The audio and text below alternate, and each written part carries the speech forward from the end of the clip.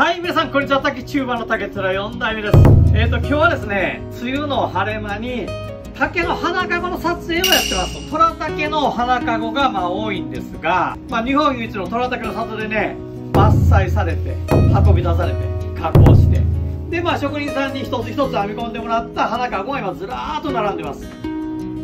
今の若い方にはあんまり馴染みがないかもしれないですけど、昔はこの花籠をね、職人さんがどんどん作って、作っても注文が来るんで、もしかしてこの花籠誰かが食べてるんじゃないかっていうような冗談が出るぐらいたくさん流通して使われていた籠なんですよ。でそれがですね、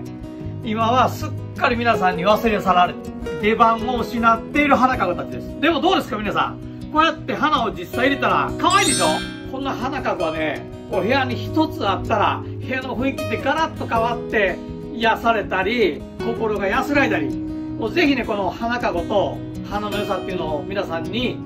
見直していただきたくて、花籠に花を受けてみました。特におすすめがね、これ。どうですこれ。虎竹の四階並みの一番小さいサイズです。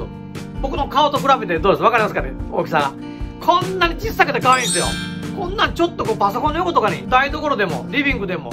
なんか一つあったらどうです？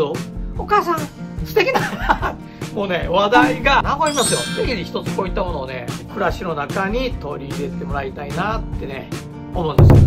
これね、木魚っていう名前の花籠なんですよ。で、実はこれもね、一番小さいサイズなんですけど、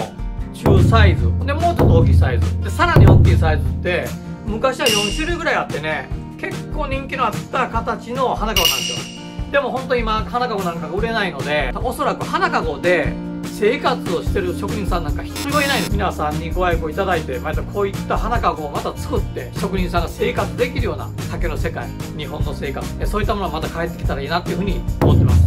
こうやってですね、皆さんに虎竹の花籠と花のある暮らしを取り入れていただきたいなというふうに思ってるんです。ノーパンプーノーライフ